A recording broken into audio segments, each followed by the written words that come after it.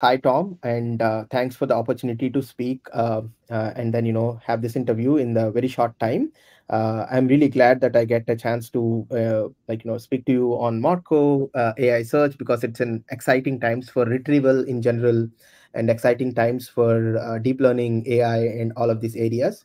I know, like I think Marco has been doing interesting work and the demos have been quite cool from what I have heard from community. And today I want to just ask few questions on what Marco is and how you have really stumbled on this particular problem and how you want to bring this to market. And for folks who are like really new to Marco, and Tom Hamer is the CEO of Marco, and they have been doing a fantastic search engine, not a vector store maybe, not just a vector store. I let Tom talk more, but then it's more than a search engine, and it does a lot of things. So over to you, Tom. I think please tell us your story. Who is Tom Hammer? How did you stumble on this problem? Yeah, firstly, thank you so much, Aravind. Am I saying that right? Is it Aravind? Yes, perfect. Yeah. Well, thank you so much for having me on. Really excited to join and tell the story. I guess we can start from the very start. I originally was studying AI at university. I was interested in embeddings back then, back sort of 2015, 2016 kind of time. And it was basically one of the reasons why I got into doing Marco was because in 2021, just going back into AI and seeing how much AI had changed and how much it had improved was pretty astounding to me. And at the time, I was working as a software engineer at AWS. I was working on RDS, so the relational database service. And I think people don't really understand how much AI actually improved during the years of kind of 2019, 2020, 2021. It was really just a transformational period for AI. And working at AWS as a software engineer, I saw this opportunity in embedding-based search. And what we in particular noticed was that vector databases were starting to come out. I think Pinecone had recently done its seed round, for example. But vector databases are really just one part of what you need to create a really good information retrieval system. And so what we built with Marco was an end-to-end system. So it's not just the vector database, it actually includes the embedding generation. It works really well with images as well as text, so you can use multimodal models as well. And Marco is also configured with a lot of advanced configuration and functionality. For example, you can use combinations of images and text. And we're seeing a lot of usage of Marco, particularly on the cloud side, in e-commerce as well, because there's a lot of image data that is particularly valuable for e-commerce users that's just not being used at the moment. And that's where a lot of our customers are finding value. Interesting. I think my background is more, as you know, is from Elasticsearch, and I did realize that after a while that we knowingly or unknowingly search on e-commerce sites a lot of image related features, and we unknowingly realize that the search really works well. But there's a lot of work that is done behind the scenes and from the engineers back in the day when vectors were not so popular, and eventually when vectors made into every area. I think as an academic problem, it was always there, and vectors is like a solution that's been proposed for quite some time. So it's pretty interesting to see. That's where I think the demo and everything. While you explained about Marco, is Marco open source? I would like to know more details about that part, and if you could show us a demo, it should be really amazing as well.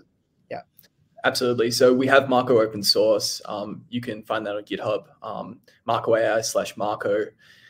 You can take a look at that. You can download it. You can run it. Marco is just a single Docker container on your laptop. You can run it on an M1 Mac. You can run it on a Windows or a Linux machine. Marco is also available on the cloud as well. So we have a fully managed cloud service that you can also check out. So you've kind of got both options there that are available. Cool. So would you like to showcase about how to get started with Marco, and how do you maybe how the initial developer experience or getting started with it? Absolutely. So what I have for this demo, if you can just, yep, perfect. So I've just prepared a short demo for today. And what I'm going to be showcasing is just a basic image search example with Marqo. And so what we have here is a list of images. So I can just paste this in quickly to show you what we've got. So this is just a list of image URLs. And each of these URLs corresponds to an image. So I'll just quickly tab out and show that. Just stop the screen, and then I'll present my browser for a second.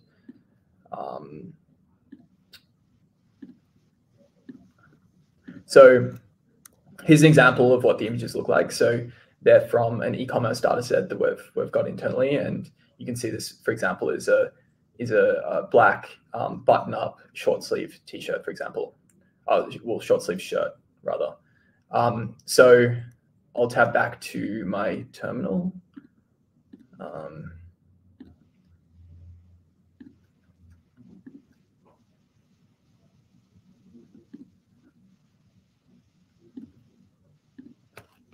Okay, so I've just loaded in this list of images. We also need to, I've got Marqo actually running in this terminal here. So Marqo is already running.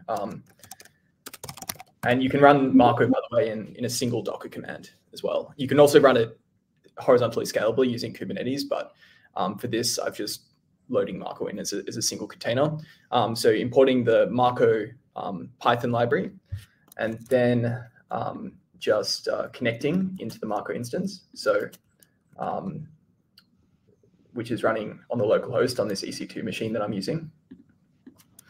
And then what I'm going to do is I'm going to create an index. So we've got some settings here. So this model is a Leon VIT B32 model, and B32 is the base model for Clip. It's also the Leon version. So Leon is a really interesting data set, actually built originally by a secondary school teacher. And it's actually become the base of a lot of machine learning model training. So super interesting story there. But in terms of this model, we've got OpenClip base model. And so we're going to use that to power our image search here. And Marqo supports actually hundreds of different open source models. You can actually bring your own models, and you can also fine tune models on the Marqo cloud platform as well. But for this demo, we're going to keep it simple. We're just going to use the base Clip model, and we're going to be searching over these images that we've just plugged in here. So I'll add the next line of code. And so this next line of code, what it does is it just creates a JSON object from each image. So you can see here that we've got, we're creating a document, which is just the image URL. And then we're going to call that image, that field image.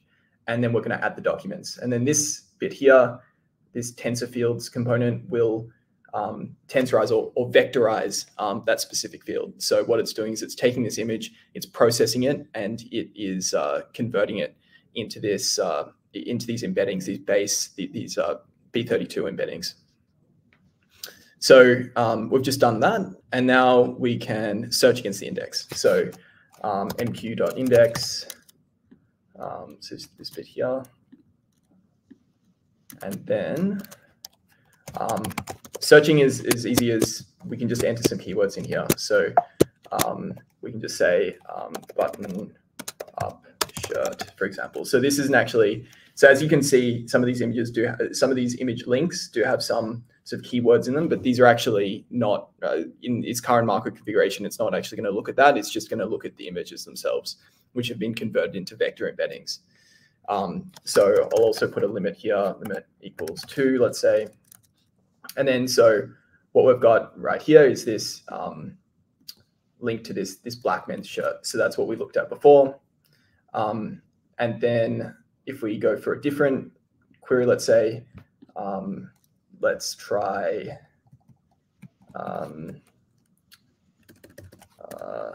women's clothes, women's dress.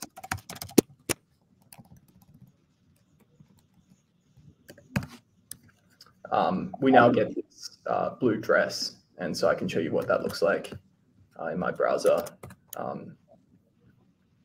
So just presenting, stop screen and present.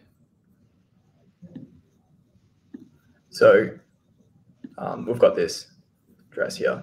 So you can see that Marqo is able to kind of understand, it's able to process the image, convert it into embedding, and sort of allow this really simple text to image search. You can also actually put in the URL of an image as well. So if we want to actually search using this image, we're actually able to do that too. So I can just stop sharing here and tab back to the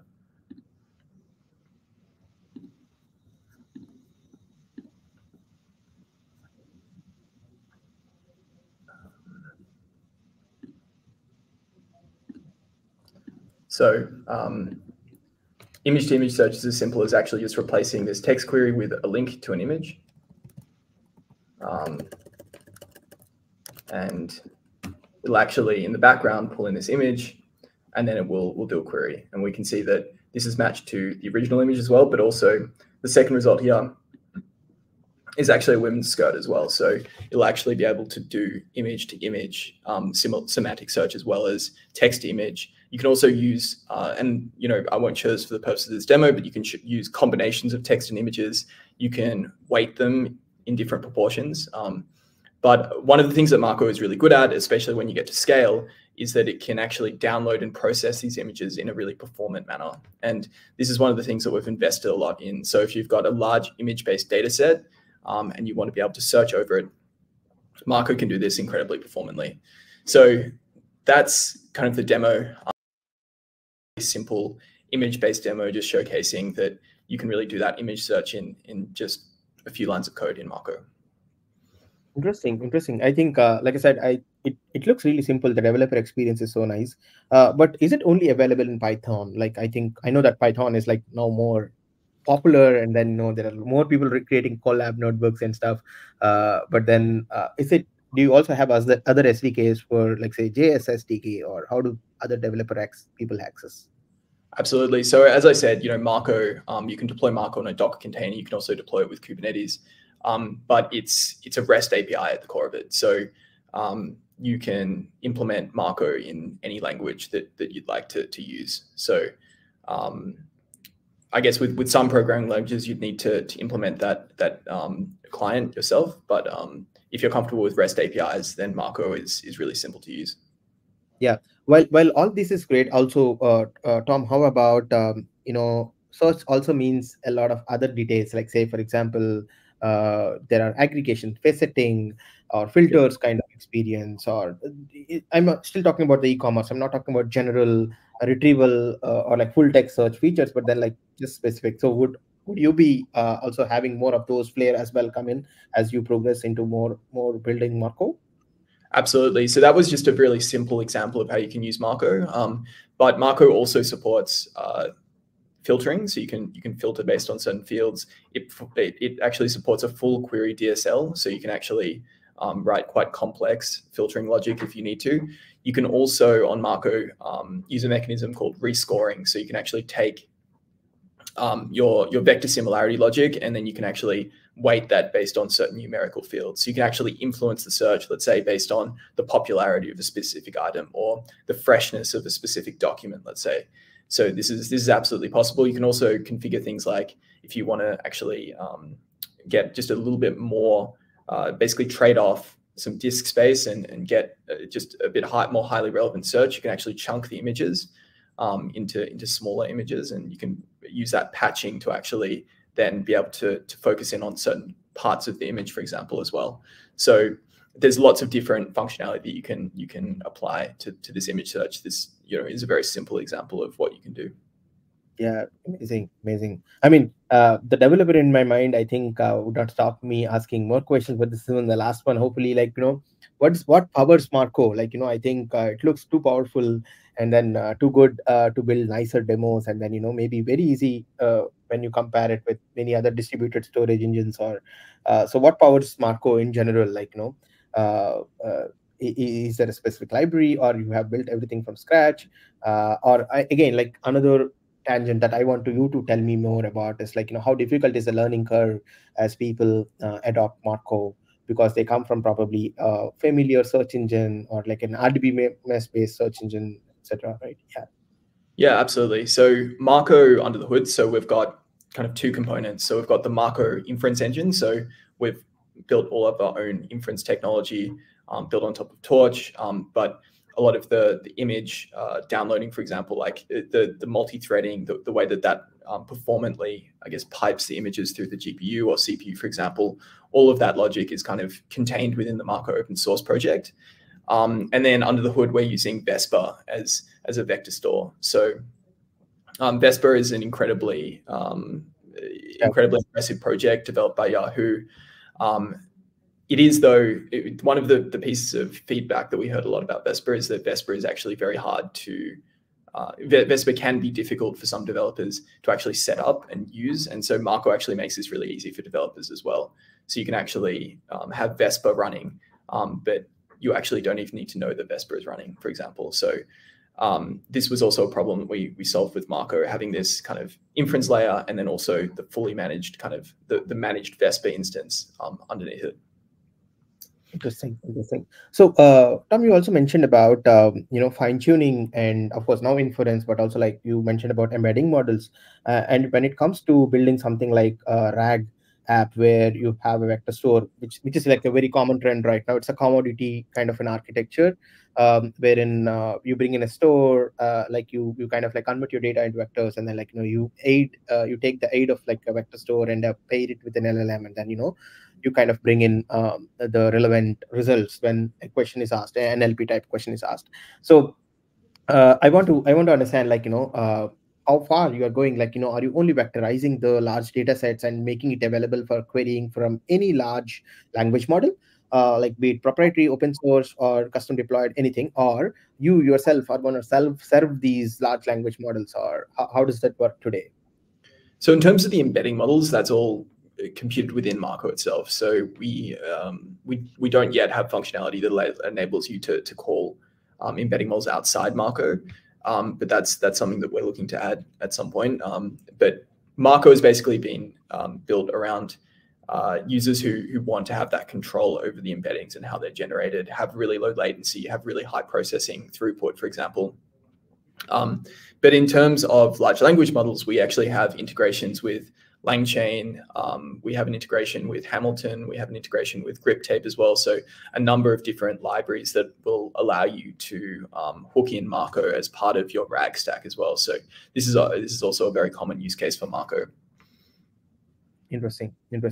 Cool. And then like I think you also mentioned about GPU based databases, or like how maybe Marqo is accelerated. Like did you do anything more specific when it comes to, because there are very few databases today are like fully run on GPU from the point of access, and then performance and stuff. And then at GTC, I was at NVIDIA GTC as well, wherein I think Jensen was talking about accelerated databases and their own service and stuff like that. What do you think about GPU-oriented databases, and like, do you think that more and more databases would also like add support and work very closely with GPUs and stuff like that? Yeah, so this is something we've invested a lot in at Marqo, just being able to run these models really performantly on GPUs. You can run Marqo with multi-GPU. You can run Marqo, obviously, with clusters of GPUs. You can have an inference cluster of GPUs and run Marqo like that. Yeah, I think GPUs are incredibly important to running Marqo performantly. You can also run Marqo on CPU as well, which can be good for some text-based use cases. Yeah, we've really invested in the flexibility as well. So being able to run a variety of different models and have them kind of set up with the correct kind of configuration and the correct those correct configurations so that they can run performantly as well. Yeah. So one last question on the relevancy and those factors.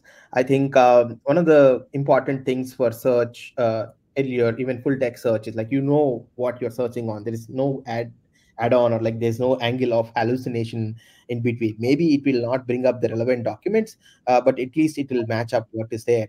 There is always two tenets, right, in search, where you have precision and recall, where you either choose more precision oriented documents where you just go very structured way, or like where you still go have unstructured way of querying, but then you have a bit of recall and not everything. So, but now I think with hallucinations and model becoming more and more less trustworthy or faithful. So how do you look at this relevancy, precision, recall, and faithfulness? In fact, actually, some of these is also quoted in the OpenAI Developer Day, and there was an eval framework which is like opinionate this particular graph, and people are talking about it. So, what do you think about these factors in general? How do you solve that? Well, I think one of the really big advantages with embedding-based search is that you will always get some kind of result out of the database. There'll always be some kind of result, that you'll never have that issue with lexical search where if a certain keyword doesn't match, then you'll get no results, right? And this is actually incredibly powerful for e-commerce. So for example, if someone searches for a bathrobe, let's say, it could still bring up images of, let's say, towels, or let's say like something you might, something kind of related to that concept. And this is actually very, very powerful for e-commerce websites that can show kind of something similar to the query if the exact query isn't, doesn't match. So I think that's one of the most powerful components of vector search. But I would also say in terms of relevance, one of the things that we've invested in is our fine-tuning service. So you can fine-tune models on Marqo Cloud. The other component here that's really relevant is that we're about to release actually our own clip model, which has been fine-tuned by a technique that we actually have created in-house and developed actually with a lot of our larger sort of e-commerce customers as well. And this actually makes a dramatic improvement on clip as well. It's a new kind of contrastive training technique, and this is actually incredibly exciting as well. So we've invested into to actually improving clip training as well to improve relevance. One of the other aspects of this that's really exciting is that it allows us to actually generalize clips. So you can actually train clip not just with text and image pairs, but you can actually train it with text on both sides of the clip training. And what this enables you to do is train clip models that are not only good at text to image comparison, but also really good at text to text comparison. And this is actually incredibly valuable, again, for a lot of e-commerce use cases, because you usually want to search text and images in the same search. We've also made another modification to clip training that enables us to not only say that this text image pair are related, which is the sort of standard clip training, but you can actually put a score on the clip training. So you can say that these two things are related, but with a higher score than these other two things. And this is also incredibly valuable when you're working with user interaction data and training clip models as well. So we've really invested a lot into improving relevance and building actually custom machine learning technology that makes Marqo incredibly performant and incredibly relevant. Interesting. Marco sounds really cool. I think for those who are looking at the stream, do get to the github.com/marqo and then give them a star, and then also give it a shot, because I have tried Marco and I've seen the demo, I think, which I've been sharing here. While Tom hasn't been did not share the demo, but if you would look at the output of it, very interesting, and something that I think back in the day a lot of e-commerce companies always want to build to assist their use cases. And it's not maybe just e-commerce, Tom, I guess, right? There are several other use cases in the search itself that's very much like driven with similarity and relevancy in general. So quite excited to see the project, and all the best in your future, and then maybe we'll do more community work in the coming days. So thanks for joining today, and great to have you, and great to have this session. Thank you. Yeah, really appreciate it. And for anyone who's listening, I'd encourage you. We're about to release our paper on GCL, which is this generalized clip training that we've created, and this will be released actually Wednesday of this week. So definitely stay tuned for that. That's going to be super exciting. We've shown some really dramatic improvements over the initial OpenAI benchmarks that we'll put out. And I think we're super excited. It's really groundbreaking state-of-the-art research. So definitely encourage you to check that out. Congratulations, Tom, and then all the best for Marqo on the paper release. See you. Thank you Thanks so so much. much. Really appreciate it. Cheers. Great. Bye.